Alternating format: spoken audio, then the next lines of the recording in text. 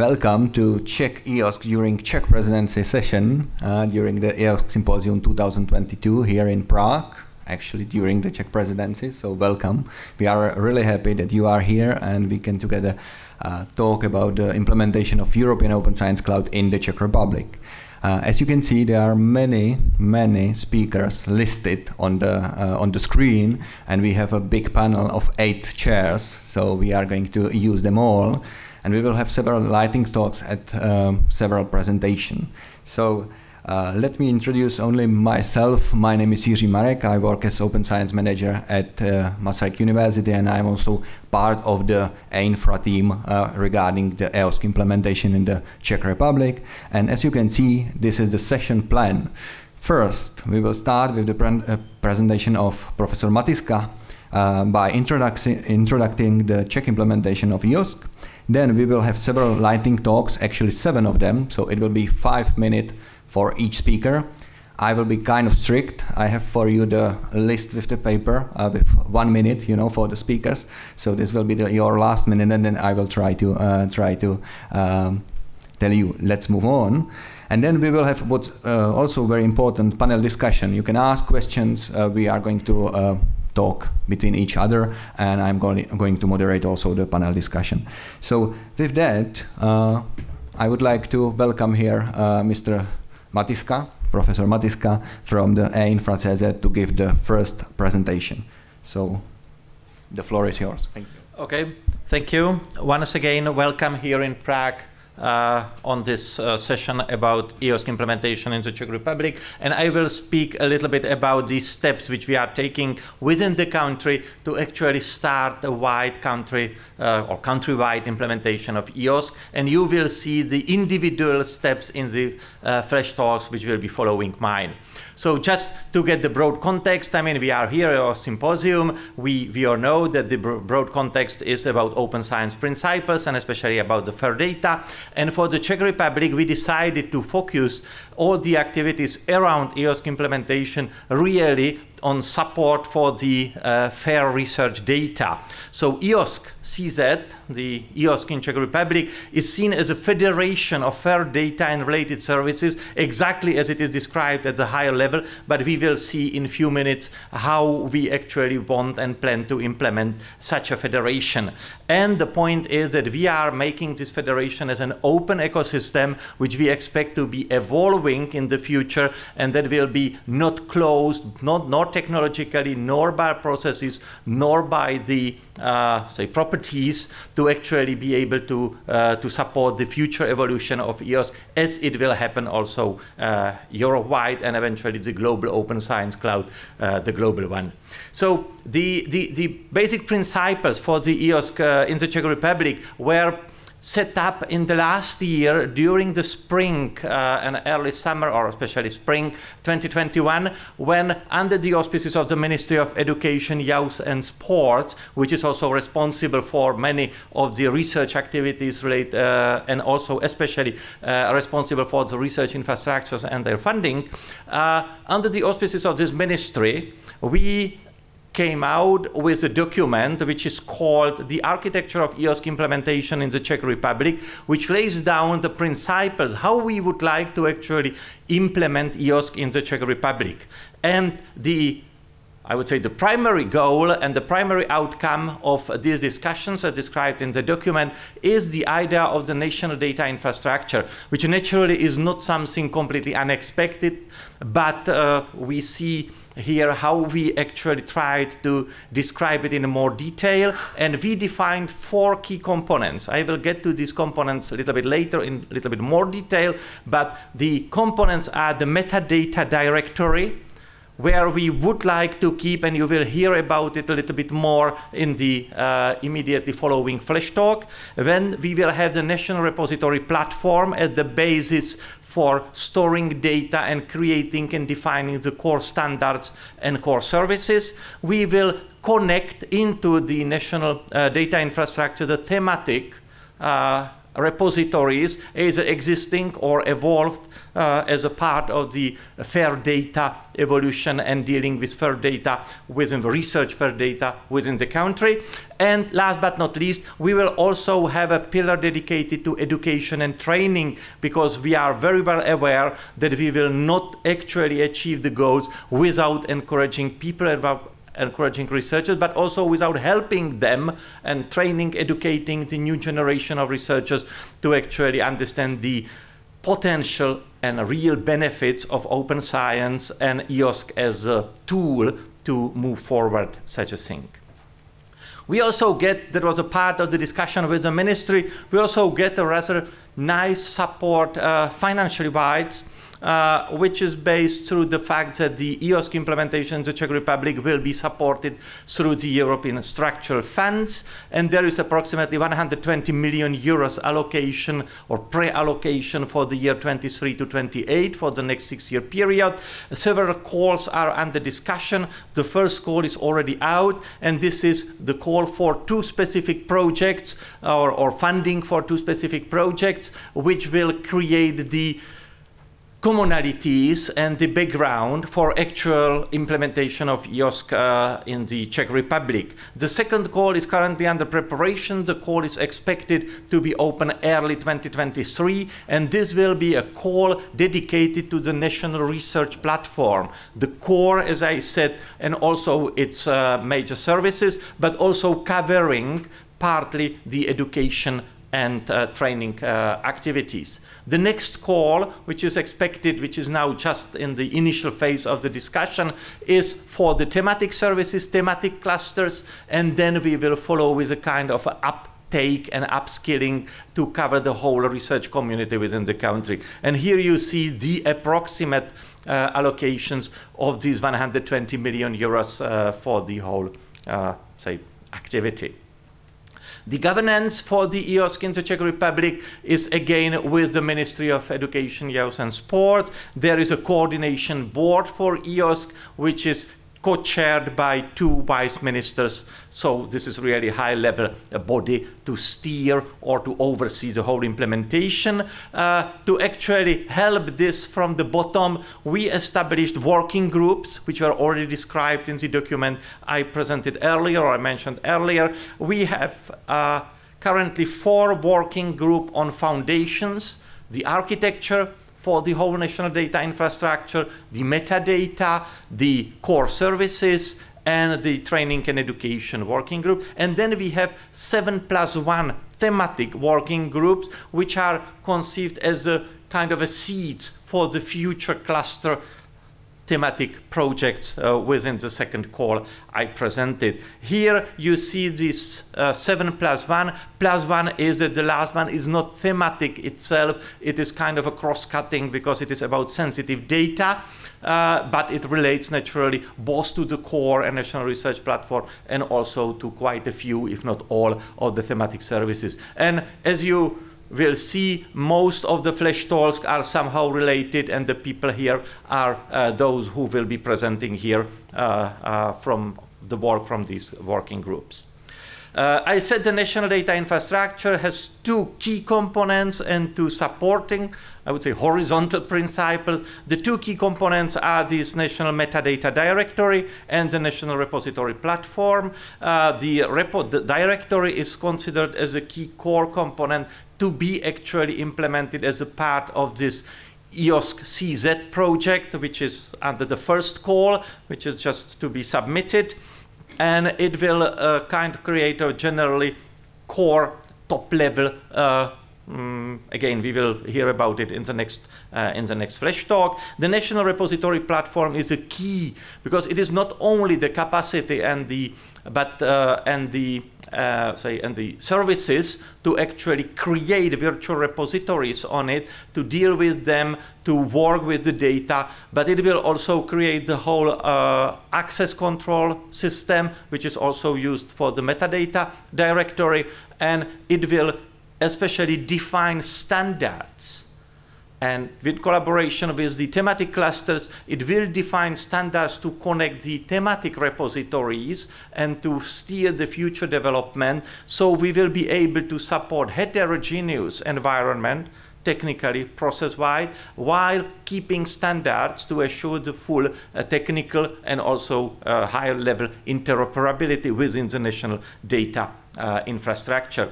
And I said to, as a part, the human resources, training and education, and then the existing or eventually new thematic repositories, which we would like to connect. We have no aim, no goal to somehow negatively influence the effort which was already put into setting up, developing, and operating thematic repositories. But with these interventions, we would like to help them to proliferate further, to get wider audience of people, to help them eventually to verify a little bit more what they have as research data within their repositories. And especially, we would like to support them to make sure that they follow the standards as defined by the national repository platform to be able to fit seamlessly into the whole national data infrastructure environment and ecosystem. So, and naturally support also development of new repositories in case that it makes sense. Here we expect a close collaboration with national large research infrastructures, because it's practically in all cases, the existing thematic repositories are somehow developed under the auspices of the research infrastructures, and naturally also the plans are mostly related to that. And as I said, we are dealing specifically with the sensitive data area to make sure that the repositories will not be restricted to non-sensitive data only, and that the people who are dealing with sensitive data, which are a huge group of researchers, will be left out. So that's why we are focusing on that. So to summarize, our goals is that the idea of the implementation of EOSC within the Czech Republic is to create the national data infrastructure as a complex system which deals with the basic infrastructure for the sufficient capacity, open set of key and other services, and this is the emphasis is on the open, because we don't expect to use one technology to rule them all, but to actually create a mosaic of technologies, of pieces, which will allow us to evolve gradually as the technologies will change, as the requirements will change, and not being stuck with something which is too large to fail, but also to be adapted to future needs. And we will have the National Metadata Directory and National Repository Platform as the key points or key elements of this whole ecosystem. The human resources are already mentioned, and I also mentioned that the thematic services and the thematic repositories are important and negotiable, I would say, part of the whole national data infrastructure. The goal is to support the people who are already working in this area, who are already developing something or taking care of operating, to actually help them to fit into this larger and more complex ecosystem. Good.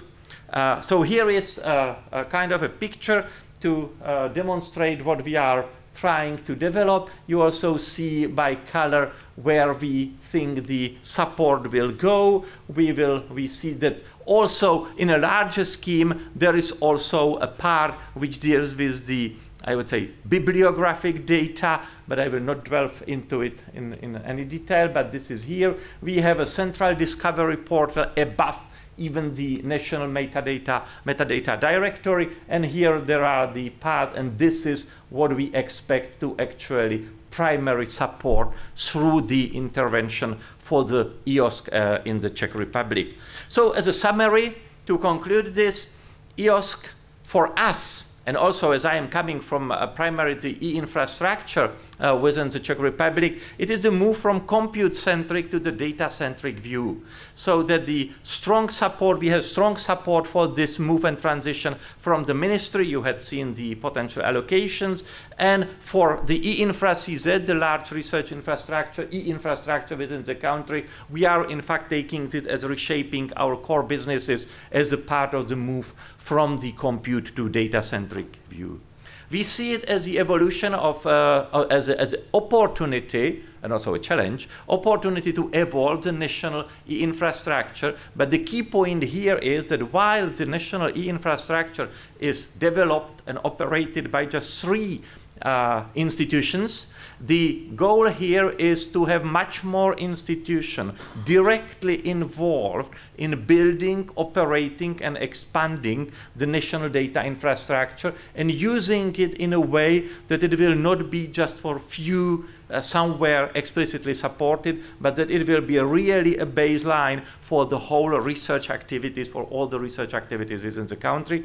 We have also support, even the legislative support, because the data management plans and related stuff is becoming obligatory for the national funding. And this is our step forward to actually help researchers to create an environment where it will not be just additional bureaucratic burden, but it will be really a help for them to have the data better managed, better prepared, better organized, being able to share the data in a much more easier way than the case is now.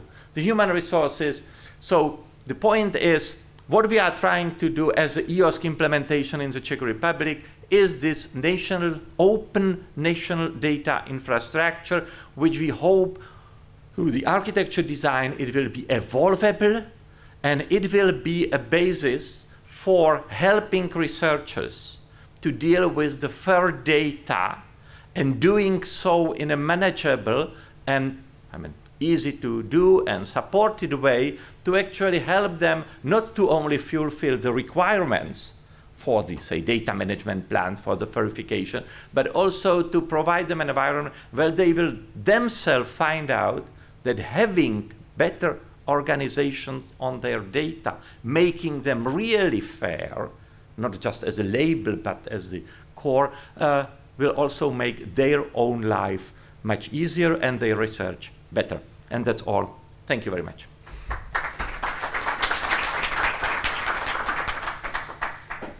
So, thank you, Professor. Please sit on the panel. And now I would like to ask Mr. Martin Svoboda, the Director of National Technical Library, to give his presentation about metadata interoperability in the Czech EOSC. Please, Mr. Svoboda, the floor is yours. First, I would like to correct, we are not technical library, we are National Library of Technology. But this is a small detail.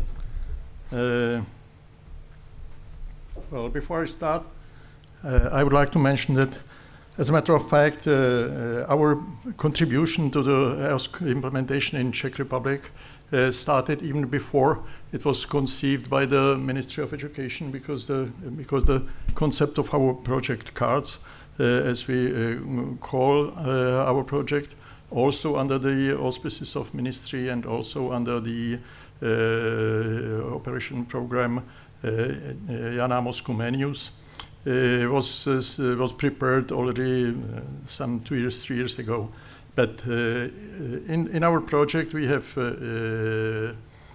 2 components. One, as was mentioned by Professor Matiska, is the bibliographic or document component of the whole ecosystem, and the other one is the component of supporting EOSC, implementation of EOSC CZ by providing services necessary to keep the metadata as consistent as possible, so that the data could really be not only fair, but not only findable, but also to be interoperable and usable, which is impossible without having good quality metadata. So the purpose of this component of our project, Czech Academic and Research Discovery Services, is creation of the new department within NTK, with the National Library of Technology, which serves as a supporting and consulting center for data management of metadata necessary for data sets. So we will develop a possibly universal or central or standard metadata model that will be extended for each specific data types, be it topical data in subject repositories or in whichever directions of the science.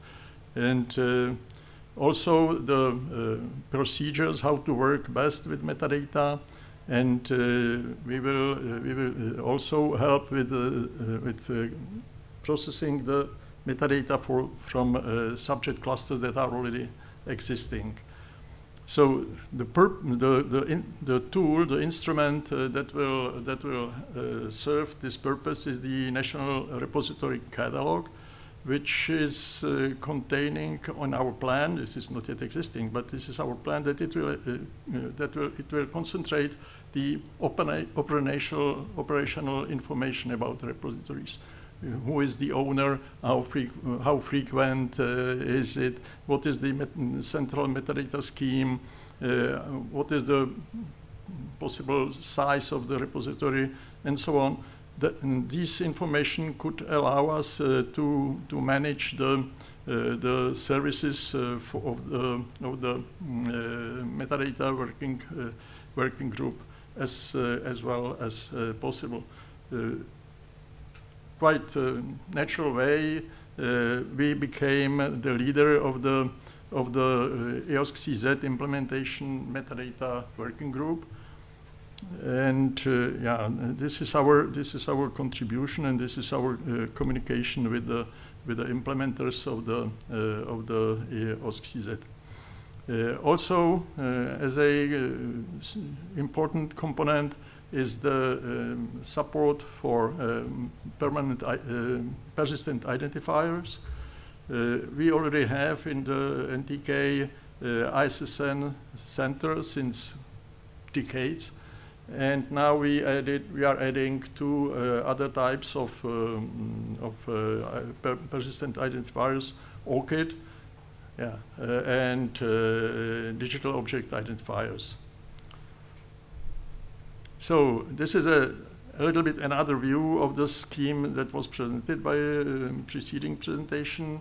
So this is the bibliographic part.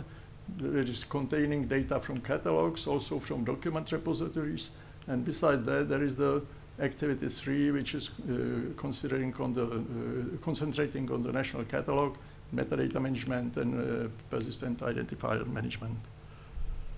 So this is the way how to concentrate, provide these services, and I think that's about it. Thank you for listening.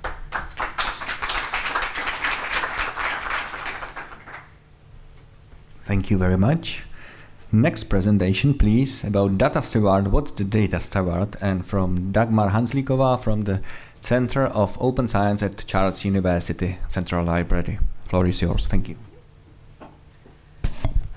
So hello, thank you everybody. Thank you, Jiří, for introducing me. So in this short presentation, I'm going to talk about data stewards and implementing data stewards in the Czech Republic. When you're implementing a new infrastructure, such as EOSC, what is it that you need? Of course, you need resources, you need people who build the infrastructure, you need some clear policies and guidelines on who's allowed to use the infrastructure under what conditions. But having the infrastructure is not enough. You also need people who know about the infrastructure and who are willing and able to use the infrastructure. So you need trained researchers who will very often need to learn how to organize their data a bit differently, how to work a bit differently in accordance with the FAIR principles. And in order to do that, they will need some support. So you will need some trained support staff as well. So for that purpose, in February 2022, we established a working group for education and human resources, which is led by Radka Římanová, who is the director of Charles University Central Library. I'm her sidekick. The group at the moment has 35 members from across 20 different institutions, and our aims are to have trained researchers and to have trained research support staff. In terms of training researchers, this part received a bit less attention so far, but basically what we need to do is to identify what skills do researchers need to have. There is some basic knowledge that everybody needs to have. Then there is something subject-specific that, for example, like GDPR, which people who work with personal data will need a bit more skills in that. And of course, how do they acquire these skills? At the moment, it happens mostly ad hoc at the level of individual institutions. It's mostly individual consultations or one-off lectures and workshops. Some universities, however, try to provide a bit more systematic learning already. So, for example, Masaryk University prepared a paid lifelong learning course on data stewardship and data security, which is open to everybody. Charles University prepared a free online e-learning course on research data management, again, available for everyone. And the University of Chemistry and Technology piloted a data stewardship course, which will become free in next year or something, so it might spread to other universities as well. But our main focus so far has been on training research support staff, in particular the position of a data steward, who is a person who's supposed to help researchers organize and manage their data in accordance with FAIR principles so that they would be suitable to put into this infrastructure, because unless we have that, it's going to be garbage in, garbage out. So for many institutions, this is a new thing, a new position. So what we prepared was a job profile with a list of skills and competencies that data stewards should have. This list can be used by institutions or research teams who are looking for data stewards or posting job adverts, so they can just basically copy-paste it or add some modifications and use it easily. And the things that many institutions ask us in terms of how to implement the position at an institution, because money matters in both senses of the phrase, where is it an admin or a research position? Because, for example, at Charles University, they understood this position, or they saw this position as an admin who is going to fill out the form for the funder. So why do we need, all this jazz? So we had to explain that it's a different kind of position, that it's someone who's supposed to help the researchers, assist them with managing their data, organizing their data a bit differently. So it's a bit closer to the research position, actually. And another thing they wondered about is whether it was a project-based or an institutional position, whether it should be funded from grant money for a specific period of time, or whether it is something that the institution should provide and maintain on the institutional level. The answer to those questions was basically, well, it depends. So we prepared 3 models of implementations that depend on the size and internal structure of each institution. So different models might be suitable for different universities. And on the last slide, I would like to introduce these models briefly. So the first model is suitable mainly for larger universities with very diverse internal structures, such as Charles University, which has 17 faculties ranging from arts and humanities to health and medical sciences. And it includes some central support team, like the Open Science Support Center, which is more of an admin team, although we do have some research background. Then we would coordinate a network of faculty data stewards who would have a bit more in-depth knowledge into some subject-specific matters, and who would also serve as a sort of a contact point between us and the researchers and the data stewards at the research team level. And then we would have data stewards who would already be more of a research positions at the level of the research team of the individual lab, who would be assisting directly the researchers with preparing data management plans and things like that. The second model might be more suitable for institutions that are not that large. So they would have the central support team, and it might be enough for them to have the data stewards at the level of the faculty or the institute. If the institution is not that large, if there are enough data stewards, they might be able to cover the needs of their research team at their institutions. And the last model, the model 3, relies on the central support team and the individual research teams, which would have their own data stewards at the level of the lab. So this model would be better for institutions, for example, which are not as internally diverse, so they would not need to have these contact points with subject-specific knowledge, and it could be covered by the central support team. So we hope that the materials that we prepare will be useful for other institutions, and we're looking forward to having more data stewards in the Czech Republic in the near future. Thank you.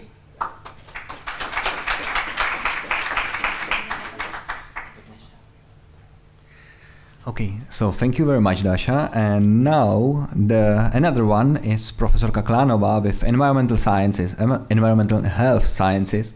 So please, the floor is yours. Thank you. Thank you very much. Good morning, everybody. So I'm the first one who should talk about different topics from the working groups, and the first one is environment. And I don't say just environment, I say environmental health scientist, because many people who are from this domain are not only focused on the changing environment, but also at the drivers of those changes. So there is a lot of link between the society and the environment, and then also on environmental health impact. So it means what elements from the environmental factors do have a direct or indirect impact on the individual or population health. So the same way as we are looking at the functional exposomics, it means the genetic that is being translated through different omics to the phenotype, we have the same view of environmental factors that can impact various levels from the organ level to the organism level. We are using the concept of internal and external exposome, which means the universe of factors, and including environmental and social factors, that are behind development of the chronic conditions. These data are instrumental for implementation of some European policies, including the chemical strategy for Europe, but also the Green Deal, because not only climate, but also zero pollution ambition are very important for implementation of the European strategies. Big challenge is that there is a lot happening at the European level, because there is a new European partnership on chemical risk assessment that was established last year, and it is focusing a lot on environmental data and their importance for assessment of the environmental risks.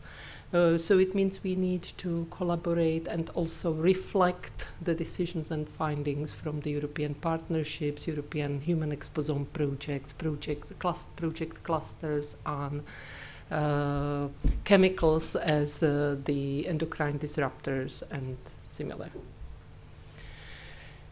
We need to create the challenges because if you look at the green picture to the left side, it shows all different domains dealing with the environmental data. They are coming from geocoded data, the satellite data, through the water, air, indoor environment, geodata, and so on.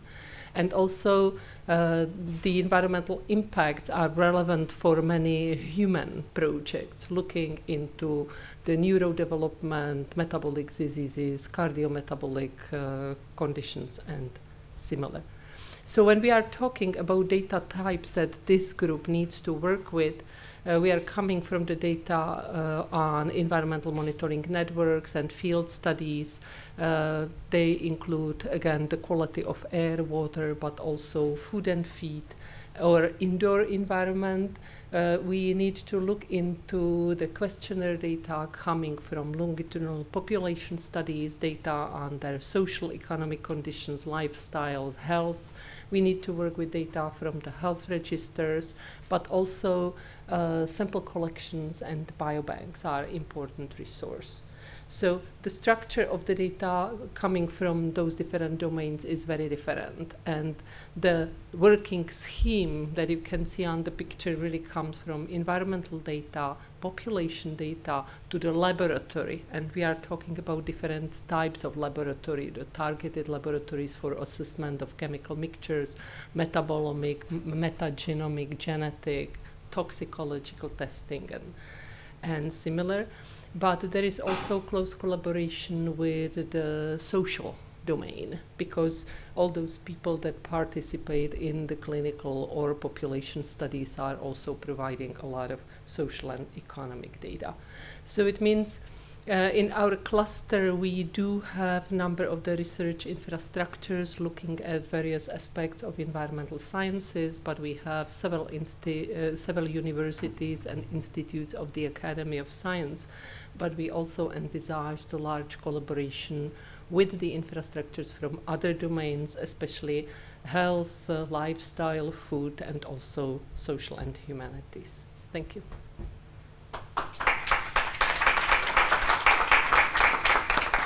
So thank you very much. And this was the first thematic presentation from the working groups. And now we are going to continue with Anička Strachutova. Please welcome. And we are going to talk about the biohealth and food cluster. So Anička, the floor is yours. Thank you. So good morning, ladies and gentlemen, or afternoon actually.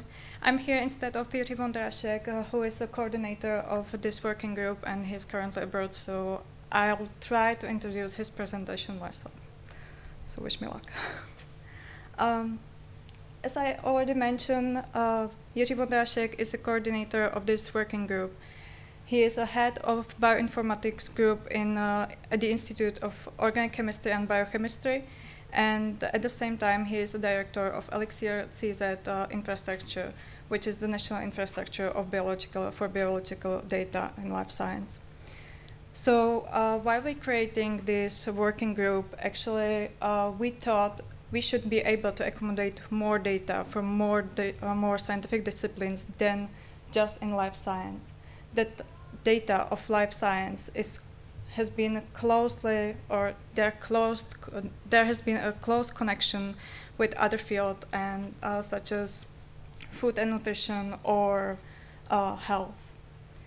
We would like to create a data space for open science and create a friendly environment and for a user. In our working group, many institutions is involved. We have numbers of universities, we have numbers of research institutes of Academy of Science.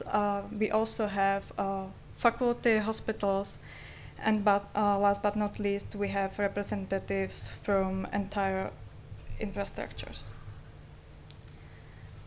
When we are talking about data, many terms needs to be clarified. We, in the initial part of working with the data as a plan, collection, process, and analyze, the data can be accommodated at the institutional level. But when it comes of preservation, sharing, and reusing, we need somehow join the forces, and somehow we need these federated repositories and things like that. As I mentioned in the previous slide, we have numerous numbers of institutions involved, wide range of institutions, which actually means that we have wide range of data. We are dealing with structured data, sequences data, but also with the large imagining data, which, for example, has a specific requirement for preservation, such as local preservation at the institutes, or if it comes for a data transfer speed, they have to be preserved on the NetBone network. And we also have, so we need to deal with the technical issues, as well as, for example, as I mentioned, we have a health data included in our biohealth food working group. And we discussed a lot this overlapping with sensitive data. So first of all, we need to be sure what does it mean for us, the sensitive data, from the life science point of view, or what does it mean for working group sensitive data? And actually, who will treat this data or manage this data, and how we will manage this data at the edge. So first of all, we talk about the classification of this data. we try to classify those data according to GDPR, then we find out that it's not enough for us and we need to be more specified. But what we agreed on with the sensitive data working group is that as far as we will clarify the sensitive data in our working group, we will move those data to under the management of sensitive data working group.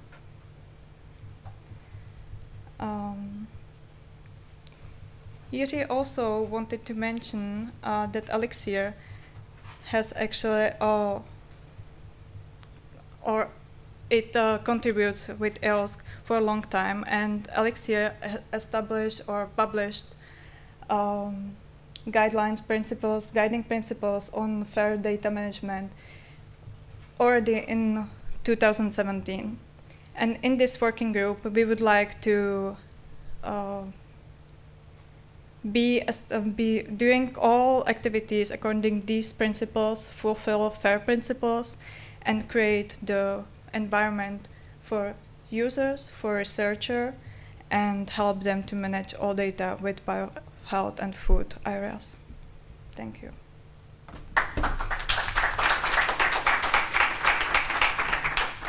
So thank you very much for another dramatic presentation. And now we go to Academy of Science. And please, Marek, come here and your presentation about the Namida's decentralized data repository for active communities. So floor is yours. Thank you, Jirka. And thanks for coming. I represent here a group of material sciences and engineering, or technologies as we call it in Czech Republic. And we have the working group has 26 members coming from 14 universities and research institutes. And importantly, in this working group, we focus on covering really all corners of Czech Republic, so also some much smaller higher education institutions, because engineering and material sciences are quite common research objects in Czech Republic, also in these smaller units. The group is oriented also on experimental, but also on researchers who are working with computational approaches. So it's pretty diverse, as similarly to many other working groups. So actually, our aims do not differ that much from the other groups you already heard. So I will just mention or summarize here that the aim is to map needs of Czech MSE community for storage and sharing, and now I'm using a little bit different abbreviation, FAIR, with an index T, and I will explain it in a second what I mean by that. We want to design we design in the working group domain-specific repository, and we are getting involved in development of international standards for research data management. So what FAIR T means here, as it was already mentioned many times, the focus is on fair data, the principles are well established, and the fair means findable, accessible, interoperable, and reusable. So there is something missing for us everyday scientists, and that's trust, if these data are trustworthy. And now I'm not speaking of a data quality from data point of view, but from a scientific point of view. So what we would be very happy if our repository can be focused on so-called FAIR T data, or at least to that the repository also indicates to some level the verification state, I mean scientific verification state of the data. And also with partners from, some partners from the working group, but also with some partners from other European institutions. We are forming a consortium which is preparing a project with the acronym NAMIDAS. And what does this project should do?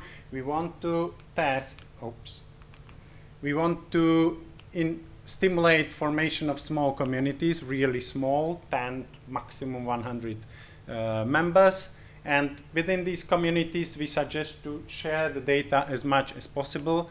And if I'm speaking sharing data, I don't mean now the classical archiving, the data which are already processed and the later stage of the process, but I really mean immediately after the data were produced and during the early phase of their processing, start sharing it. And for this we need to have access to the computers or maximally some storage spaces of the individual researchers all around probably even the planet, at least Europe. Yeah? So how to do it? Is this system easy? This system cannot be done by a standard centralized repositories. It should be, we suggest that it is important to create decentralized community repositories with so-called web-based architecture. What does it mean? We suggest that it will be built on linked data principles and metadata models, but that's already implemented in many, in some of the systems to some extent, but we suggest to use solid pods and solid principles which enable social networking like technology to help people really communicate about this fast creating data. And we believe that this will lead to the ability to evaluate the data and stimulate the transparency of the data. This means that the data sets will be, for example, color-coded, that the data set was fully evaluated. You can trust it, partially evaluated or not evaluated. Of course, this may be also split at the not evaluated or suggested that this data set is not really according to the standards. Oops. But we also suggest that we also want to test it in different small communities which can be related, like nanofabrication and solar energy community. This is relatively close, these two small communities, but we have also in the project prepared immunomicroscopy or advanced immune imaging for the community, and the interoperability of the system should be tested. Thank you very much for your attention. Okay, thank you very much, Marek. And now we move to Lindat Services for EOSC. Please, Pavel Straniak from Charles University, and floor is yours.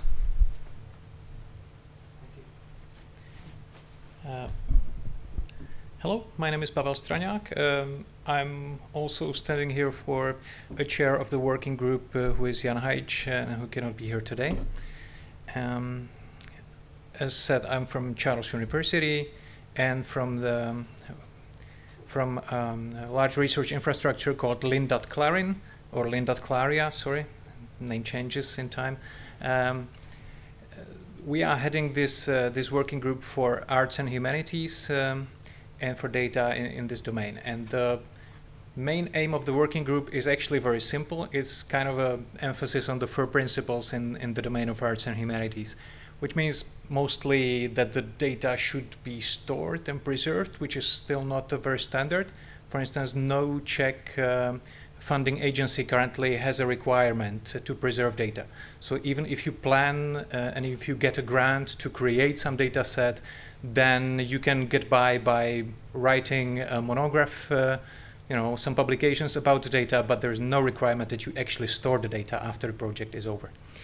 So we want to slowly change the landscape in this area. And of course, we also want to do it via emphasis on data management plans, as was mentioned before, and training, as Dagmar mentioned. But the substantial part will be also the technical solutions, actually, that we can provide. And one part is Lindat language technologies. So we provide some language technology services like machine translation and various types of analysis of data sets. Via REST APIs, the services are completely open, but that's not the part I will be talking about today. I want to talk about the other part, and that's actually the solution for the data sets and their preservation, and according to the 4 principles. So repositories. And we provide one specific solution called Clarin DSpace, which is a modification of DSpace repository that was originally created for ourselves, for our research infrastructure. So Lindart-Claria is part of two Erics. One is Clarin Eric, one is Daria Eric.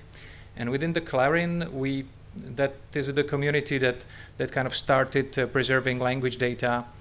And we quickly came to understand that the standard repositories, we started using DSpace simply because it was easy to install and cheap and so on. And we didn't have much funding, right? So we needed a repository system that doesn't need additional development, that you can simply start using, and it already fulfills most of the criteria. So for instance, for Fedora, you would have to develop your own front end back then when we were starting.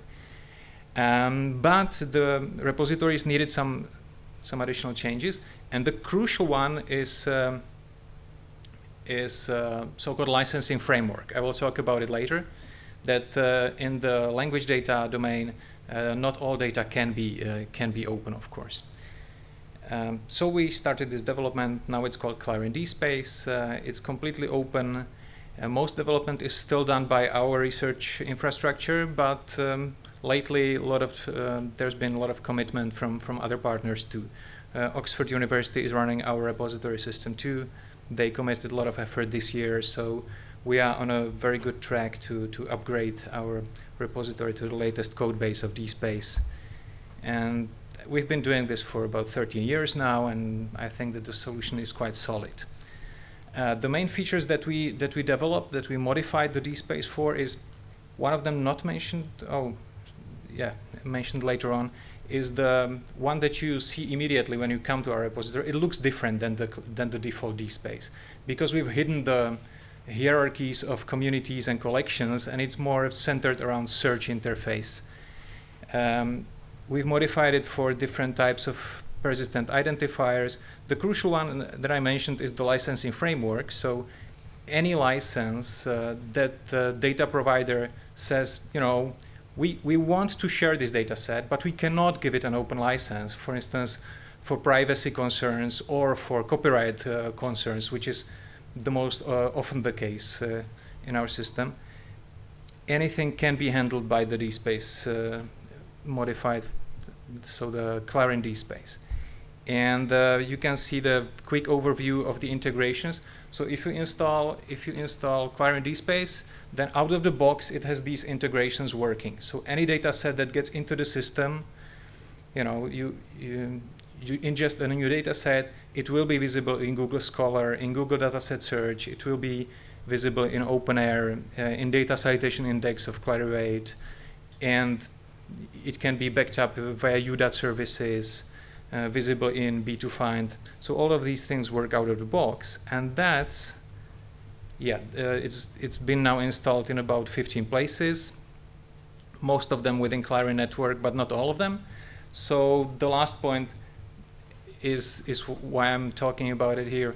We propose to use this repository system as part of the national repository platform, so that other institutions can quickly start up the repository, and it will already be conforming to all of these requirements and have all these nice features integrated. That's all I wanted to say. Thank you.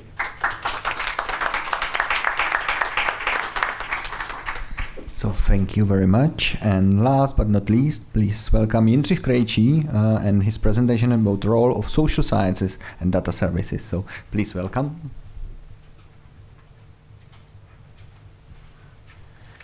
Thank you. Good afternoon. So, social sciences.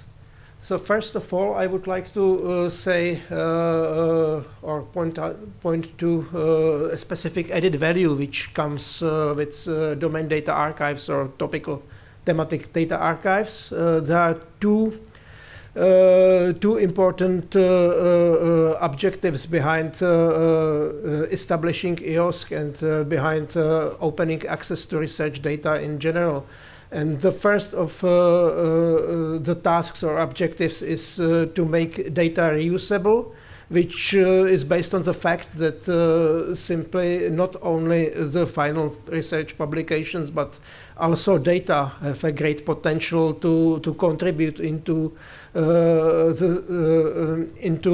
transfer of knowledge within the scientific knowledge cycle. And the second objective is in in increasing quality of research, and that's done beside others also by more transparency of research, because if the research should be reproduced, you simply need access to the data which were used for analysis. If you have these two objectives, what do you need? Not only the storage place for the data and procedures for the protection and long-term data preservation, but you need also permanent curation of data. You need to build ways to access the data. And if you want to use or reuse the data beyond the original team which created the data, you need also to make data understandable. And specifically here, not also in these three other parts of things you need, but also specifically here, you need specialized knowledge which may come from domain or topical thematic data archives. Of course, also these three other parts, our domain data archives are able to contribute, because there are different types of data, different procedures, different standards, and different confusion behind the archival work. So if you don't want to build a data repository as a black box, you need not only centralization, but you need also the specialization, which may come from particular, or need to come from particular research domains. Concerning social sciences, data archives were created very soon, practically with some widespread of computers in 1950s and 1960s. In Czechoslovakia or the Czech Republic, the first efforts were also in 1960s, but because the Russian tanks comes instead of founding of the archive, so the first national data archive was created in 1998, and later it was developed into Czech social science data archive, which has a wider scope, not only sociology. Creation of these social science data archives was always based on the finding that virtual data are something different from normal material or from books, which can be stored in some shelf. But archivation of virtual data requires permanent curation. Other thing is that these archives were created by researchers, and it was very much in response to their needs. So the first thing which was behind these efforts was to make data reusable, because researchers, of course, they want to have data, to access the data for their secondary analysis in their research. Other thing is that in social sciences, the specific value comes from comparative research. That's not only because of knowledge which comes from comparisons in time or across nations, but it comes also from the fact that social sciences are not so much experimental. So we need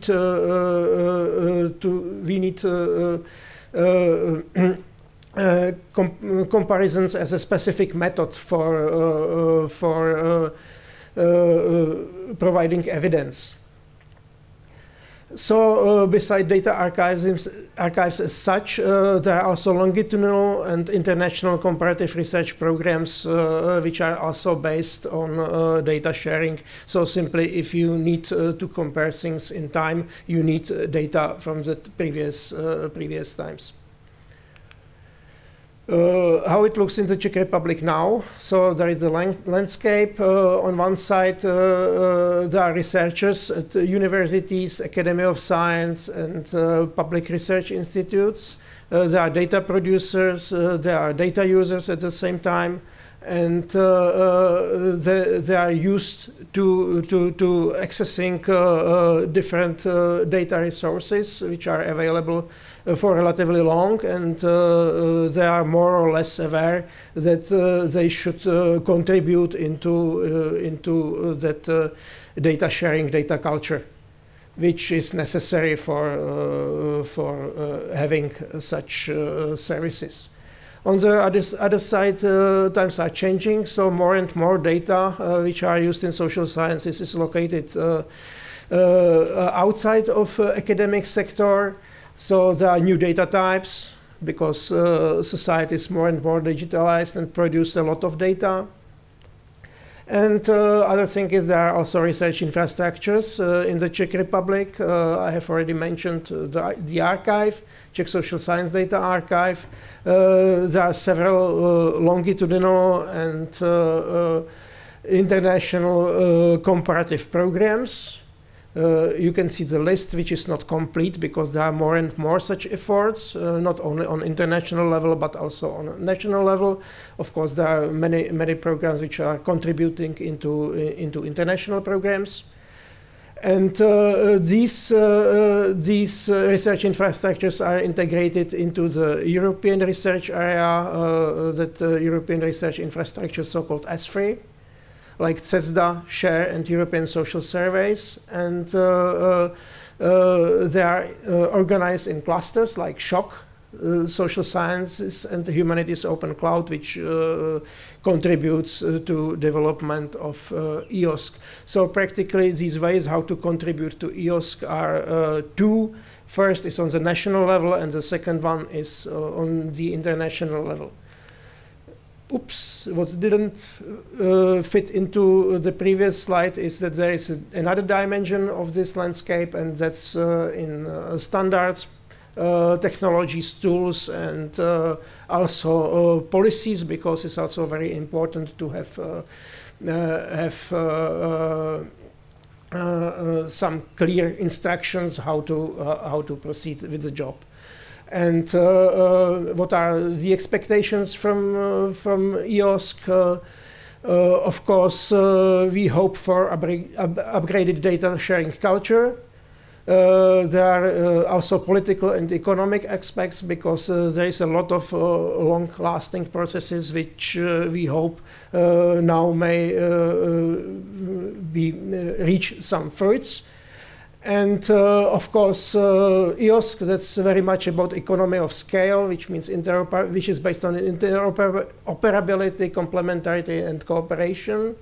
And the most important thing for the researchers is, of course, widening the availability of data, which we hope will come with a multidisciplinary environment. On the other side, if we know that it's necessary to take care about both that economy of scale which comes with centralization, but also about that specialization, specific knowledge which is in different domains. So we don't want to build the black box, but understandable, but provide understandable data ready for reuse. So that's it. Thank you very much.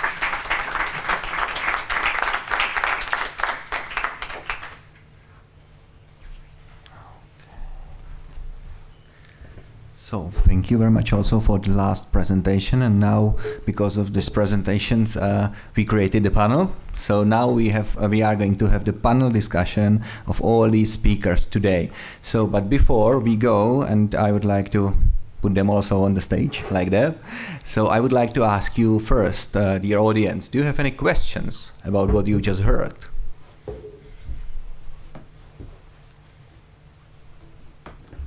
So no, oh, perfect. One question, we will start it, just a moment.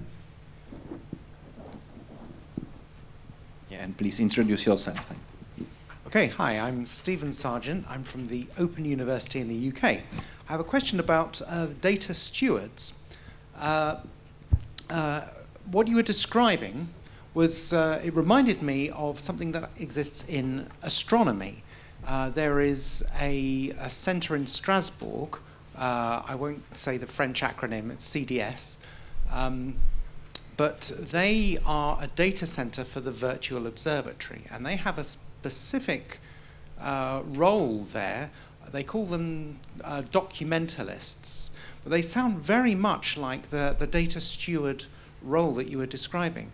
And so I was wondering, when you design this really important and interesting data steward role, do you have in mind some of the things that are going on in other disciplines, or is this, are you focusing specifically on the needs within the Czech Republic? So thank you for the question, and Dasha. This works, yeah, seems to work. So of course, when we were designing these models and looking at the job role and the list of skills and competencies, we looked at what other people are doing. So we tried not to invent a wheel. We basically looked what other people were doing. But what we're trying to do right now would be to introduce the data stewards in the form of institutional support, so that there would be like two levels: the administrative level, like the open science support centers, who would provide some basic knowledge, or more of a universal support, and also a link to the university management. So if there's something that the researchers need, then we can be the link who tells the university management, like, look, there is something the researchers need. And also another layer of the data stewards at the lab level. So those would be the people who would be assisting the researchers document their data, write the data management plans and things like that. So at the moment, it's mostly at the institutional level kind of support. Okay, thank that you. Answers your question. Yes, thank you. Okay. Just I can add, the data stewardship wizard was not in fact implemented or invented for the Czech Republic. It was more for the Elixir environment. And then we are just, because it was developed by the Czechs, but now it is especially the collaboration between the Czech and the Netherlands. And we are just trying to push it. But the Commission also accepted it as one of the tools which they are promoting for the EOSC in this particular area. So it is not, it may be a misunderstanding that it is just a Czech activity. And a reaction from Marek? I would also comment, because these virtual observatory documentaries, or how it is called, are more like data curators. They really take care of the database. So this is slightly different position, even though not perfectly distinguished from data stewards, I would say, at this stage. Okay, thank you. And we have another question from Jessica. Yes, I'm following up actually on that as well. Very great to see, Dagmar, the work that you're doing. And I'm following up on Ludek, what he was saying. So my name is Jessica. I'm LXC Sweden, Deputy Head of Node, and involved a lot in training for the training platform in LXC, but also the Converge project of LXC, which is data management. So exactly the things that you touched upon. So really nice to see that you are building upon work or taking into consideration work that is done in other projects. I know that in UK somewhere, I don't remember, it's not LXC, but there is personas and competency hub for data stewardship with the different roles and learning paths for different roles, where you can actually follow the skills depending on who you are going to support. But my question was, so please look at that, because I think that could be, if you've not seen that, is really, really good. My question was more, you talked about data stewardship and then you're supporting researcher, but you touched upon, I think, data stewardship for kind of staff scientists. So if you are from a research infrastructure perspective, so research infrastructure should be there to enable researchers, should support researchers. They don't, staff scientists, not researchers themselves. Do you think that it's data, the support needs to be a bit different if you are working as a data steward within a research infrastructure, or if you're working as a data steward towards a researcher? Okay. I think that in terms of data stewards within data research infrastructure, such as we heard about Lindat Klaria, and we heard about the Czech Social Sciences Data Archive, very often they have some sort of support available for the researchers. But there are also many researchers who are not part of any larger research infrastructures, and we think that this is something that the institutional support should be covering. So, sort of a more, I'd say, more general kind of role rather than subject or research infrastructure specific. Just a follow-up question then. So, in my world, coming from research infrastructure, being a staff scientist, the staff scientist also needs teaching training on how do I behave with it, even if I don't own the data I produce, because I produce the data for a researcher, but I am in much need of training so that I can support the researcher down the line. How do you in the Czech Republic, do you also train not only researchers then, but you train staff scientists to understand their data or data stewards? So, yeah. So they will not be data stewards, but they need some type of knowledge to do their work.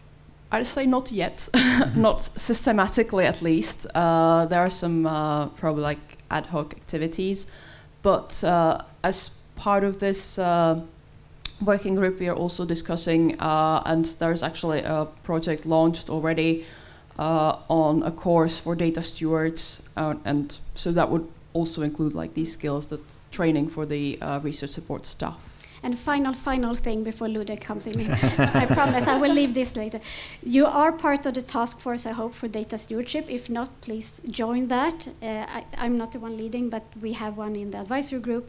And there is a lot of open training materials that I hope you include in your kind of open library kind of thing for your, I mean, all the Czechs to also take that training. Yes, now I will shut up, sorry. Thank you for the questions, and Ludek wants to continue. Jessica, I wanted to comment on your question about the difference between the research infrastructure and say the rest of the researchers. I mean, in my understanding, the research infrastructure is not a closed club. The research infrastructure is to serve also other researchers who may not be directly involved. So from my perspective and for what we are trying to build here, there is no barrier between these two. And in fact, we are also discussing with the ministry not to put any artificial barrier within the project to distinguish between researchers from the institutions who are directly supported by the project and the researchers from other institutions, because we claim that we within the project, we are building an environment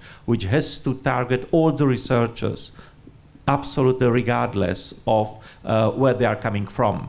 Whether they are affiliated with a research infrastructure, whether they are affiliated with an institution which is directly participating in one of the projects which we foresee. So we are really trying to look at it this way. And the other, as was said, the other thing is that we are already trying to cover the whole research ecosystem. Not only the star researchers, but that's why we call it education and training, because we also go, and the goal is to go up to the level of the classical university education, to make it a part of the kind of mandatory or practically mandatory at the PhD level, and mostly, I mean, selectable at least at the master level, and to give something even at the beginning for the bachelors to understand that there is something like FAIR and data and research data, and that there is something which they may look at. So yeah, we are trying to do it, and not to create niches or closed clubs of those who have access and those who are outside. Yeah, thank you, and pass to Jindřich, please, because he wanted to comment, and then Marek. So? I wanted to say something similar, so maybe just shortly that this model of data services is usually based on national level. So it's national data services, and it comes in many countries. It's organized on the network of contact points in universities and institutes. So there are data stewards. And on the other side, there is that national research infrastructure with data services for everybody. This is not the case for the Czech Republic until now, because simply we are missing, or we were missing the data policy, relevant data policies in this. So simply, and this network of data stewards, that means some costs. So there were no such people until now, because there wasn't such requirement on the universities. So the most of work have to be done by the research infrastructures until now, and that means also the less data are available for research. Okay, then Marek, and just quickly, because Ludek already mentioned it, we are still a little bit focusing on a position, but it's more like a skill.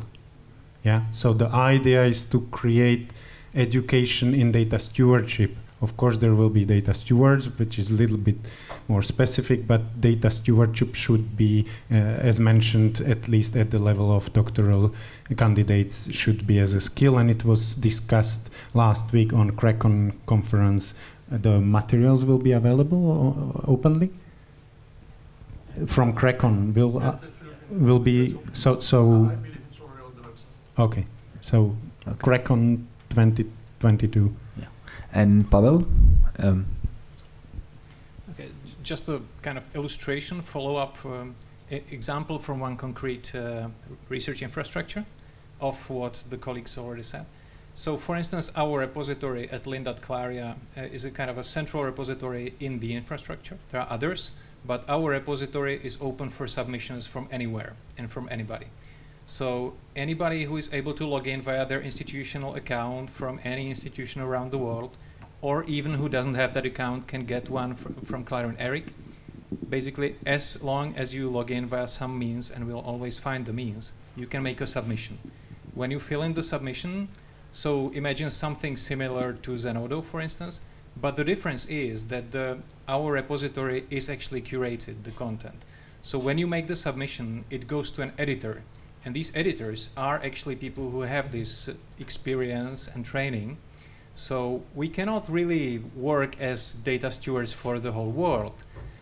So we expect the submissions will be curated and prepared correctly. And 99% of them are. But still they are checked by these curators. And if there are problems, then we catch those problems and we communicate with the submitters to improve the submission. For instance, they use the wrong format. Sometimes there is an error in data, things like that. So we do some basic checks, see if everything works correctly, if the metadata descriptions are correct, if it all kind of seems all right. And this editorial workflow is kind of some collections are managed by the editors from within our infrastructure, but some of them are actually delegated to colleagues from Clarion Eric. So we have editors who actually sit in Netherlands who curate one of the collections. So this is an example of the skills that are kind of used broadly within the infrastructure. We could say as a kind of a fallback for those colleagues who do not have a good support at their institution. Okay, thank you very much. We have another question, please. Yes, thank you. Two questions. And first, a little remark on the notion of documentalist. It is actually a data librarian. So more like it was said on the curation aspect rather than the stewardship within the research unit. And my first question was about the training. On the training tracks you plan to develop, do you plan to include existing formation training, and even outside Europe, like for example CODATA trainings? Okay, who wants to respond to that? Dasha, please. Yes. It's quite simple, yes. Okay, and the other question? The other question is more generic about the national repository. For me, it's not exactly sure what the process for a researcher looking for data will be, looking for some data without already having a specific community repository.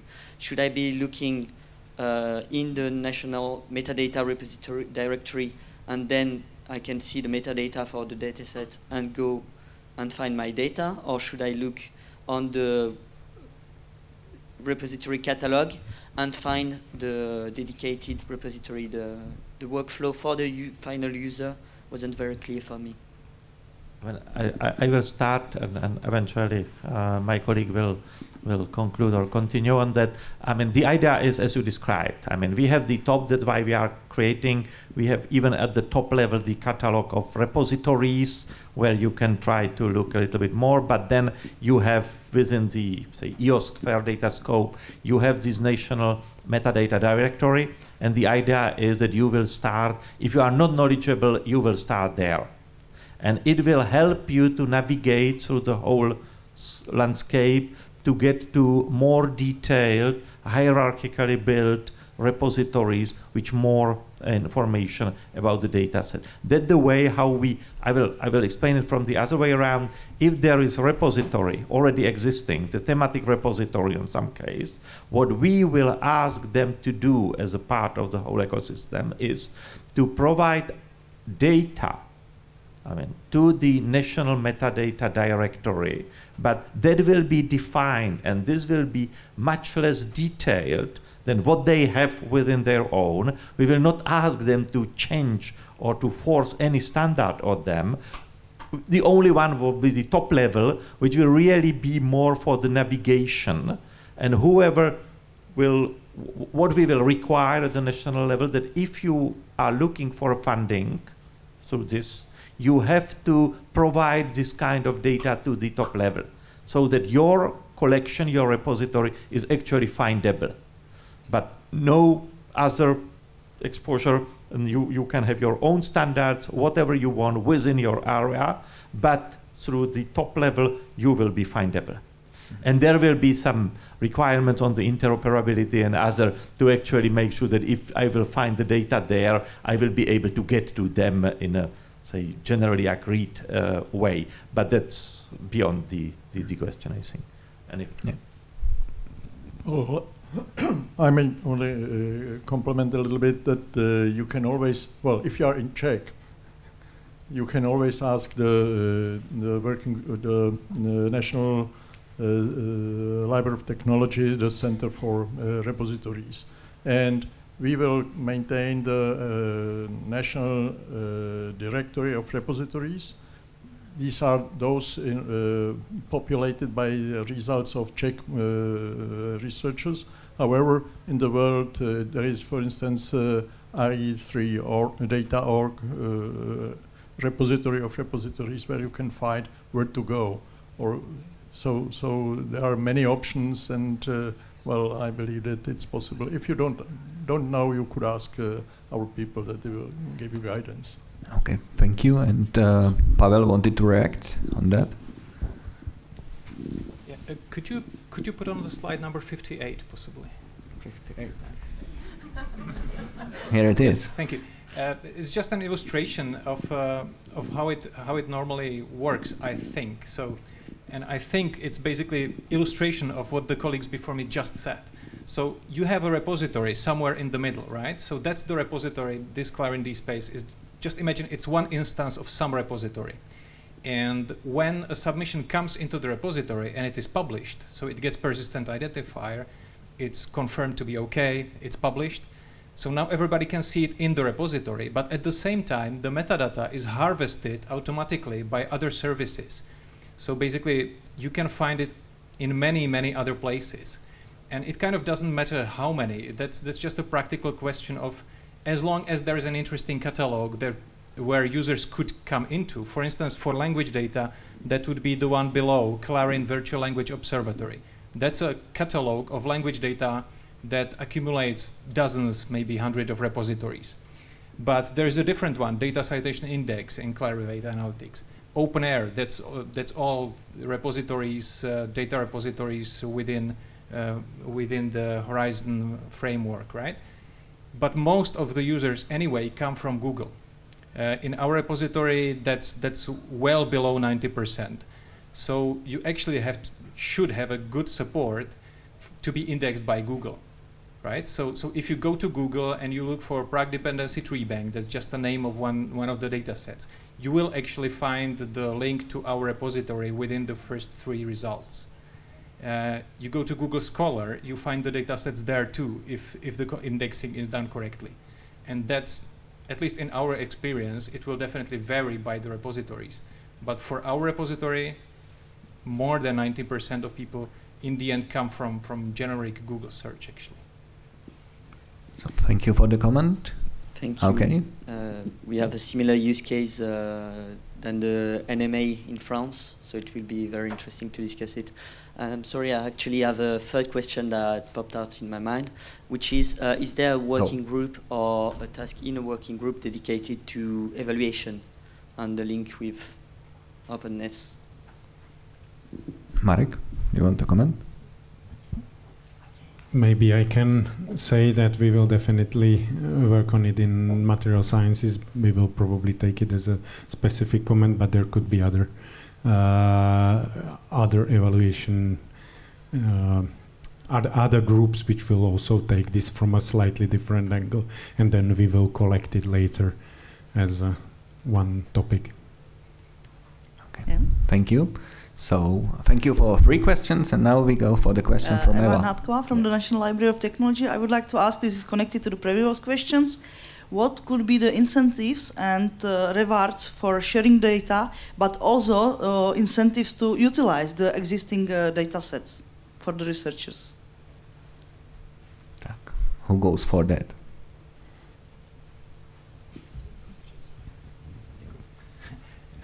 Okay, so I would say that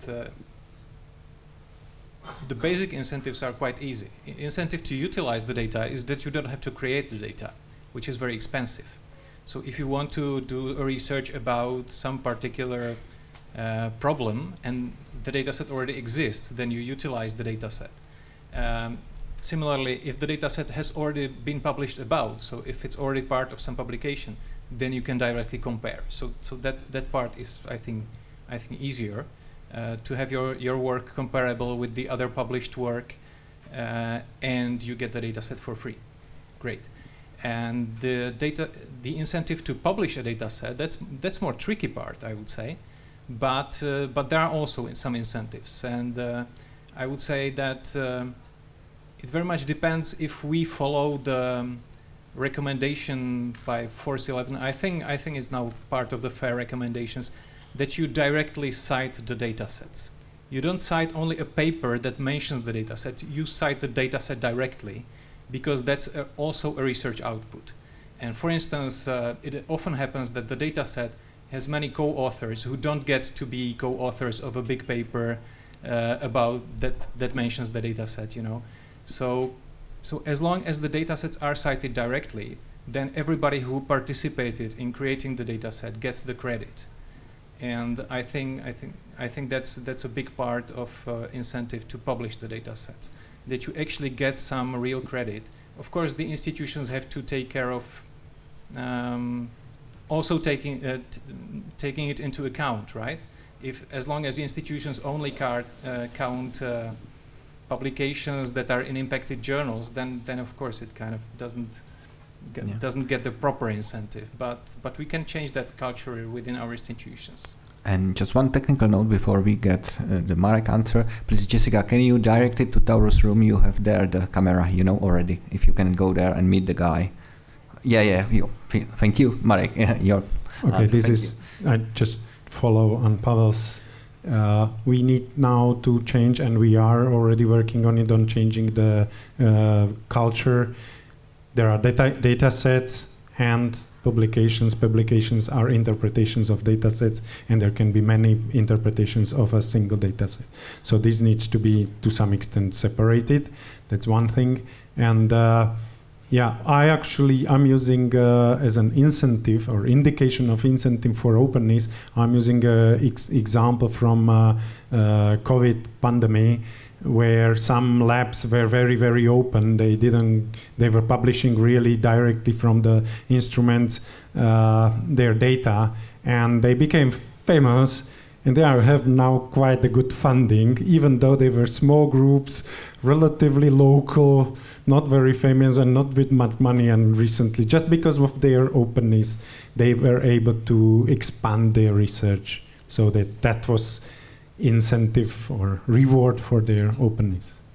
Just an example. Thank you. Heinrich, you wanted to react? Just small remark. It was perfect, these explanations, but that's a system of carrot and stick. So we shouldn't talk only about carrot. So it's compulsory very often now. Okay, thank you. Any other question on the audience? Okay, in the back, please. Hi, I have a question related not only to sharing the data, but sharing also the code used to produce or to manage the data or to analyze the data, which in many cases is extremely important for the reproducibility. How do you see this challenge? Because it's actually one of the most important challenges, I think. Thank you.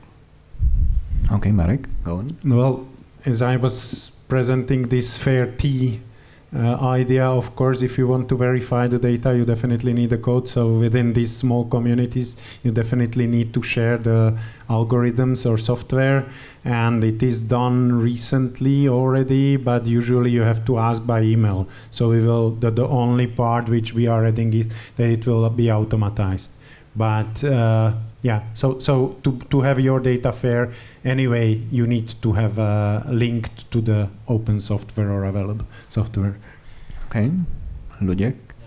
Thank you. I mean, when I have more time to present the whole idea about the EOSC in the Czech Republic, I am usually speaking not only about fair data, but about fair digital objects. To really emphasize that the data, that the code and other things, workflows, the definitions of these are part of the whole ecosystem. So I fully agree. We currently have I think that no one has a clear idea how to actually deal with it. But one of the ideas where we are looking for kind of an inspiration are things around the GitHub and other code repositories, how to integrate these activities into the whole ecosystem to make actually sure that at the end it is not only the data, but it is also the programs, the code, the algorithms, the workflows which are part of the reproducibility. And like Marek said, I mean, there was, it's not only them, for example, the BBMRI and other areas in the research, in the life science and other research infrastructure areas, they are very much emphasizing the need that FAIR is just the core, but we need to go to the quality, we need to go to the provenances, we need to go to all these areas before we actually get all the benefits. But yes, we are starting somewhere, we are changing the mind, we need to make this carrot and stick working as a part of the whole open science area, not only EOSC itself, because this is just, and fair data just a small, although extremely important part of the whole ecosystem, but not the only one and not the only really important part. So yes, definitely the digital objects are there at this moment. From my perspective, I must admit that when I'm looking at it, I really have the whole landscape, I mean, including the bibliographic data, because for me, they are just another case of specific digital objects, which we are more knowledgeable dealing with within the research area. But otherwise, I mean, that's just a part of the same ecosystem. So thank you. And sorry, I'm just adding a bit of a perspective of the education and training. For example, at Charles University, and I know that our colleagues from Masaryk University do the same. When we talk to researchers about research data, we always try to talk about it very broadly, so that the term data doesn't cover only the Excel spreadsheets and documents, but it also covers script that is used to analyze things, software, but also non-digital data as well, so that the researchers have the idea that data is basically everything that they use in their research. Thank you. I would even broaden it, because you also, if you want to assess the quality of the data, you need to have the information on how the data were collected. So we even expanded to standard operational procedures for how the data were collected, analyzed, data coming from the labs, the quality standards for them. And we are already using GitHub to really show everything from the sampling protocols up to the codes for the data treatment. Thank you. And Pavel, you wanted to react? Yes. So it's of course complicated, but in a way, it's a crucial question, really. So I really like the initiative of a research graph that's been starting within EOSC, because the idea is really to put together all the publications and the data sets and the code into one graph, right? And it's even more complicated because there might be an underlying data set, then you use some piece of software to train a machine learning model, then you use a different piece of software to execute the machine learning model, then you get some inference from that, then you have a derived data set kind of, you annotated something, different data set via this machine learning model, and then you have some publication. And you should put all these pieces together in the research graph. And as part of fair policies, we should make sure that all of them are preserved. So also the software. So it's nice to cite software that is in GitHub, but it's kind of not enough, right? Because in GitHub, it can still be deleted. Whereas the data sets in repositories, they have this crucial facility of once being published, they are not under the researcher's control. They cannot delete it themselves. So that's part of the persistency requirement. You use the persistent identifier, you still get the object. Of course, you can ask them to be retracted or something, but you cannot just delete them, or they cannot disappear because you leave your position at the university and things like that. Software is usually still cited as being somewhere in some open repository in a version control system. That is nice, but still, so one option is what Zenodo does, right? So you can make a kind of a research object in Zenodo that is linked to a GitHub repository. But the end result is you go to Zenodo homepage now, and it's full of commits from various software, and it's kind of overpopulated by that, because every new commit gets a version in Zenodo, and during software development, you easily make 5 commits in a day. So in a year, you make 1,000 commits, you get 1,000 DOIs in Zenodo. That's also probably not ideal. So one option would be that only the version that is used to create a data set that is published, so only that version, I've used this version of the software to make that version of the published model. So if you publish the model, you also publish the linked version and preserve it in a repository. And that one gets a DOI, maybe. So that's one of the options. I think it's still an open question, but this is kind of the way that we leave it up to the researchers. So our repository is open, we take software submissions, and this is usually the ones that we get. Somebody says, I've published this data set, and I've used this piece of software, but that particular revision, so I packed the revision and I put it into the repository, something like that. But it's a great question. So thank you very much. And because we are not having time for the last question, so I will do the last question, but in a little bit different manner, in kind of like what we are hoping from the Czech implementation. And as I was watching this presentation, it stuck in mind actually interdisciplinarity, and I will direct my final question to Jana and Anna regarding, I find kind of crucial that you are working in the interdisciplinary fields, So what are your hopes to that the EOSC implementation in the Czech Republic will actually bring to your respective fields?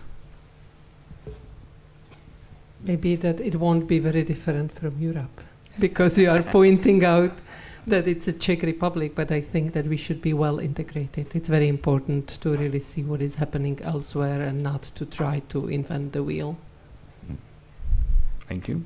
So I feel that there's still a lot of questions that needs to be answered. So I hope that we will find the answer soon, and we will help the researcher in this field manage their data. Okay, so thank you very much. So with these hopes for the implementation in the Czech Republic, we end this session. So please, great applause to Luděk, Martin, Dagmar, Jana, not Jiří, but Anička, Marek, Jindřich, and Pavel. So thank you very much, and see you at the coffee break. Thank you very much.